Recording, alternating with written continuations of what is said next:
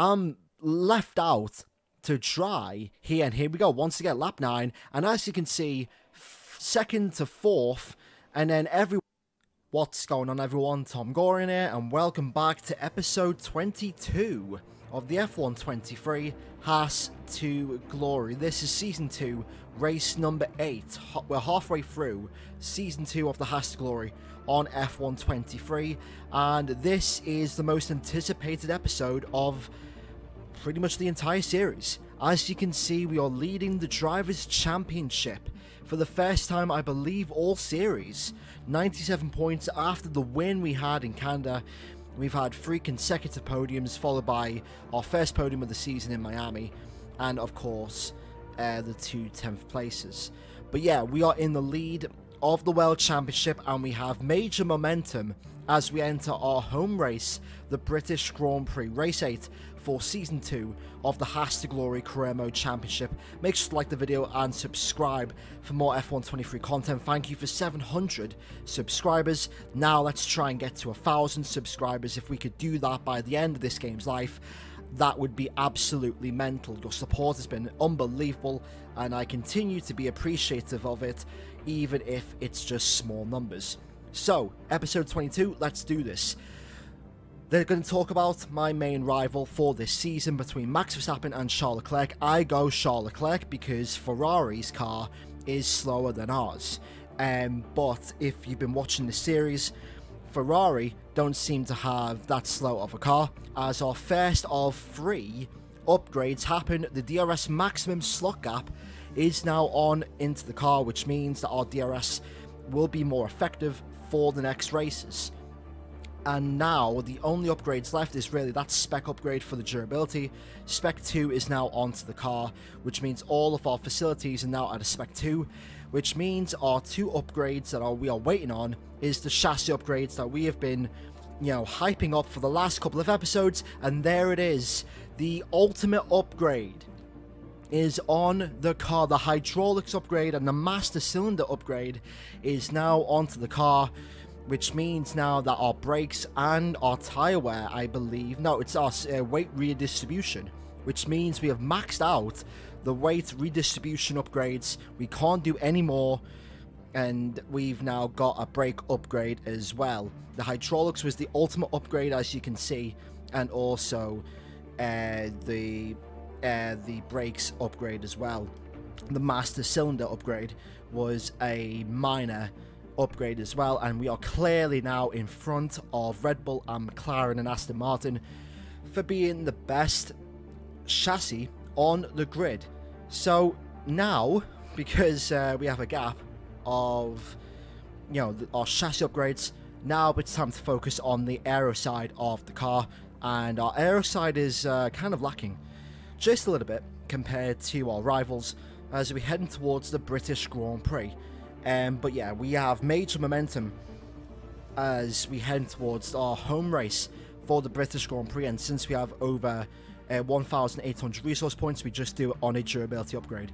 However, nonetheless, we lead the World Championship. We're on a run of momentum as we enter Silverstone for round 8 of the Season 2 Haas to Glory Career Mode Series. Let's enter the race weekend.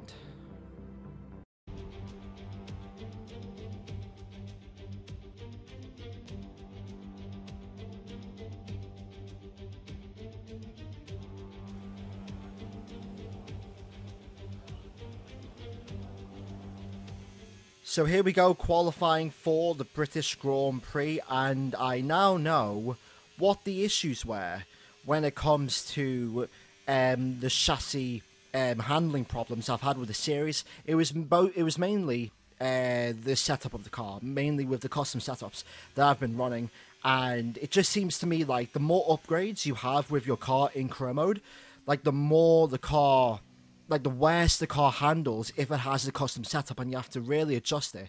So with this setup, I'm running pretty much a default setup. I've only just changed the front brake bias, the wing values, and I think also the differential as well. And the car felt really, really good. As you can see, we're in 7th place. We've got 12 seconds left of qualifying here at Silverstone. Let's see if we can try and get pole position for Season 2 of the British Grand Prix for the Haas to Glory. Exton 10 number 4 are now entering the straight here, Wellington Straight, as we're heading towards Brooklands and also Woodcote. And we gain a 10th and a half there on the entry. But we do lose it, though. We go a little bit wide. The AI do seem to be quite overpowered as we now enter the old start-finish straight. Personally, I wish they brought this straight back. I wish they reverted back into the straight. Alex Albon, 24.484, does pole position as we enter Maggots, Beckett, and Chapel. Magnussen goes quicker with a 24.45. I think. I'm not really sure. And as you can see, we're purple in Sector 2. We're in 11th place. So, the pole position is on as we enter Stowe. Is it not Stowe? It's... Oh, bollocks. I've forgotten the name as we enter the failed chicane. Lando Norris is now on pole position. But now, can we somehow try and get pole position in the Haas today? It's going to be close. We're 10th up. Have we got it? Have we got pole position today? You've got to be kidding me. 8th. 8th? I was over 2 temps up. How the hell am I 8th? Oh, mate. Look at that. Hamilton, Perez, Russell, Albon. Leclerc's in P3. What do you mean he's in P3? That's such an anticlimax. Join us in the United Kingdom today, or Great Britain as it's alternatively known. Well, it's certainly a great day today as we welcome you to one of the crown jewels of British sports, a track of speed, history and drama. It's Silverstone. It's the British Grand Prix. Straddling the border of Northamptonshire and Buckinghamshire, the 18 corners of Silverstone Circuit form the 3.6-mile beating heart of Formula One. It's been reinvented over the years, with Turn 1 now the fast right-hander of Abbey, but the magic of racing is as strong here as it's ever been. It's time to see how our drivers are stacking up after yesterday's exciting qualifying session. A fantastic effort from Kevin Magnussen yesterday puts him on pole position, and it's Charles Leclerc in P2. Looking down the rest of the grid, we have Albon, Russell, Perez, Hamilton, Thomas, Oscar Piastri, Verstappen, Stroll, Norris, Gasly, Joe, Bottas, Tsunoda, Liam Lawson, Sainz, Sargent, De Vries, and Esteban Ocon lines up at the back of the grid. It's almost time for those 5 red lights to go out then. Let's see who can prevail today. And with me today, of course, is Anthony Davidson. Now, can I get your take on Max Verstappen? That was a great win in the last race, but can they keep that momentum going into this weekend? There are never any guarantees in this business, but certainly the performance last time out would have boosted their confidence coming into this one. I'm sure Crofty has been taking some type of drug or whatever he's been taking or smoking, because I'm sure in the last race I won in Canada and Verstappen came in second, unless Verstappen somehow magically appeared in front of me, or if Crofty can't see the white of my Haas car. But nonetheless, apparently, according to David Croft, Max Verstappen won the Canadian Grand Prix. He might have been on about real life. That doesn't matter here in this Haas to Glory career mode series. So here we are for the British Grand Prix. We're in 8th place. Not really the start that we wanted to, and the strategy is a simple one. Stop with the tyre upgrades. We're going to be going from the softs to the mediums. Now, I should have maybe went mediums to softs, but you'll see why in this video, why I didn't go for that. There's a setup I'm running. I just increased slightly the tire pressures a little bit, and I've slightly taken some fuel out. So I'm testing the waters with the mediums to hards, but I decided to go back onto the softs and the mediums, providing that there's no safety car for this race. So, can I win the British Grand Prix from 8th on the grid? Let's do this. Here we go then, the formation lap gets underway and the excitement here is building as we near ever closer to the start of the race. Which team will come out on top? Who's got their strategies right for today's race? Well, we'll soon find out.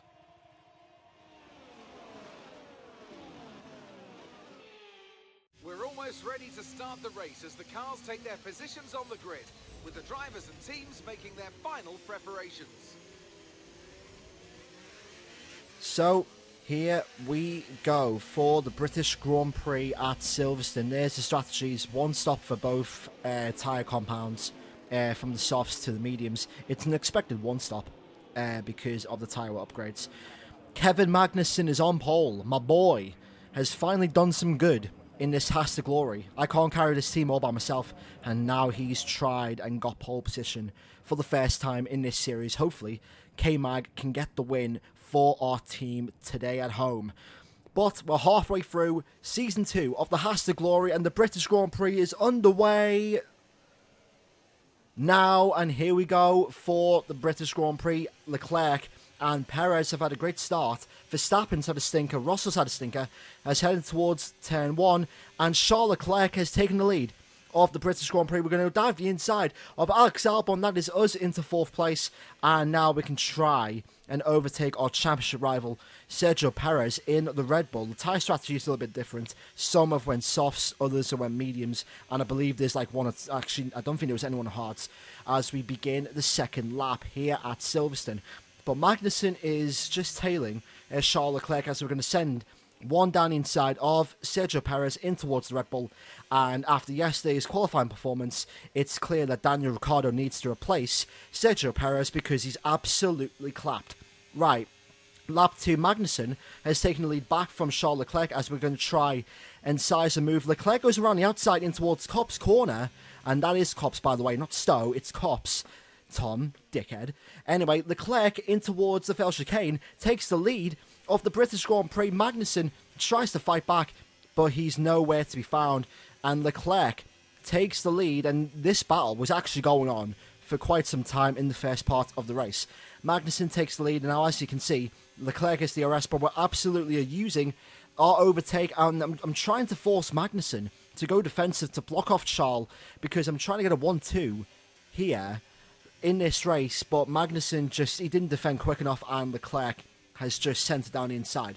Right, lap 4 of this race. So Magnussen is now all over Charles Leclerc. I'm trying to build a gap back in front so that Magnussen can overtake Charles. And as you can see, I'm coming in towards Copse corner. I've came all over Charles Leclerc. Not in that way. Not in that way. Anyways, it's a 1-2 for the Haas to glory here for the Haas boys at the British Grand Prix. And now I'm just trying to pull away from Charles Leclerc. However, I was just struggling. Well, I wasn't struggling, but it's just Magnussen's pace was just a little bit slow. So I decided to, pass Magnussen on the entry of Copse corner, and that is the lead of the British Grand Prix. So it looks like we're gonna win. It's gonna be 2 in a row here as a safety car has been deployed at Silverstone. And it's not good. It's Lando Norris. Lando Norris in the McLaren has crashed. I thought it was an engine failure at first, but as you can see, he makes contact with both the Alfa Romeo drivers, and just like that, as you can see, he locks up going into Copse, and he just goes into the side pod of Valtteri Bottas, and that is his race all over. Lando Norris is out of the British Grand Prix. That is not good for any McLaren fans supporting him, and McLaren's season goes from bad to worse after Lando Norris. Piastri is still in the race, but he's in the midfield of the top 10. Now, as you can see, there is the strategy call. The game wants me to do 2 stops from softs to mediums, but I decide, why would I do that? And I decide to go with a 1 stop to go straight onto the medium tyres. This was the wrong call, and as you can see, lap 7, the safety car cutscene is on, and as you can see, Magnussen comes in, and all types of carnage goes on into the pit lane. As you can see, Magnussen's in this change with Gasly, Hamilton, Sainz, Stroll, Leclerc as well. A lot of drivers are boxing in this pit window, and the game has kept me out. And as you can see, once again, lap 8, this is the next lap, and we're going to a snail's pace. I'm thinking that I'm going to box. However, I don't box in this race. And as you can see, there's other cars that are boxing. Perez, Verstappen, Magnussen's boxed again. So I'm left out to dry here. And here we go, once again, lap 9. And as you can see, second to fourth, and then everyone else, Alex Albon, Pierre Gasly, Piastri, Shoguan Yu, I think, Ocon, they're all boxing, and there's me. I'm just left out. So I'm like, well, that's not good. And as you can see, I'm now left out, and that's a disaster, a strategic nightmare. Here at Silverstone, as we get ready to start, I'm going to box because that's when, my pit window is, lap 11. And just like that, we get underway. And because of that, I now officially lose the lead of the British Grand Prix because of a pit stop. I think from now on, I'm going to change the safety car cutscene. So it's not immersive. it is immersive. The safety car cutscene is broadcast, so I'm going to have to change that to immersive so that I can make the calls for the pit stops. However, as you can see, 2.2 second stop time, I get held for a second, and that nearly loses me position to Nick de Vries, who is still in my career mode save, believe it or not. I have no idea why he's in my career mode save. So we come out the box and we are in P8, and now it's just a game of, okay, which is the winning strategy? Is it the 2-stop? Is it the softs to the mediums? Or is it the 1-stop? Is it, softs to mediums? Is it my version of the soft to mediums, or is it the 2-stop where they've stopped for softs and then they've stopped again for mediums? Or is it a 1-stop? Is it softs to hards? Because there have been drivers like Liam Lawson who stopped on the safety car for the hard tyres and they're going straight to the end. So I don't know which is the winning strategy. I'm just confused. And speaking of confused, there's Magnussen. Magnussen's ahead, and there's the confirmation of all the strategies. And as you can see, Lawson, Stroll, Sargent, and Leclerc, I don't know if they're going to stop again. I know the Williams ain't stopping again. So that just leaves me guessing as far as, okay, which driver's going to stop, which drivers ain't. Sainz, I know he's going to stop because he's on the soft tyres. And Carlos Sainz officially overtakes us in towards Copse Corner, and we're down to P6. However, the bastard goes and stops again, so that's P5 in this race. So it's weird. It's weird, and now I've lost a pit stop, and look at the gap between Magnussen and Liam Lawson. That's 20 plus seconds as Lance Stroll in the Aston Martin overtakes us in towards Luffield. And we lose 5th place, and then as you can see, the next lap, Charles Leclerc gets us for P6. So it's not been a day to remember for the Haas boys here at the British Grand Prix. We've absolutely bottled a strategy, and we've bottled a simple 1-2. I mean, I don't understand how we could have bottled that. And as you can see, look at that. Look at Bottas. Bottas is trying to go around the outside in towards Copse Corner. I'm having none of that. And yeah, it's just frustrating. I mean, we were on the winning strategy. We were starting on softs. We're going to go on mediums, and then that's it to the end of the race. And then thanks to the safety car cinematic, our strategy has now been thrown out the window. We've done a Ferrari. We should have boxed under the safety car, to mediums, and that would have taken us to the end of the race. Now, provided the tyre wear would have been a little bit more higher, but we would have made it to the end, no question about it. And now, thanks to staying out under the safety car, we've lost the win today to Sergio Perez, of all people. And as you can see, the penultimate lap of this British Grand Prix, we were having battles with Albon and Perez, not Perez, with Bottas and Piastri behind. But as you can see, I overtake Valtteri Bottas going in towards Copse, and that is all she wrote. Albon tries to do one last overtake. I'm using all of my overtake available as Sergio Perez wins the British Grand Prix. He takes back the championship lead Albon tries to hold it around the outside, but that doesn't work, and we're going to come home for a disappointing P7 here at Silverstone, and it's just frustrating to know that we bottled an easy 1-2. Here at Silverstone, a memorable race and an impressive victory.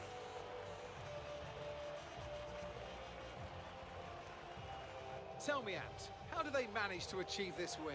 Well, they certainly stood out as a driver with tons of confidence on the track. I think their ability to keep their cool, even during some of the more hectic parts of the race, meant they were able to capitalise on the mistakes of other drivers, giving them the opportunity to make their way to the top spot with ease.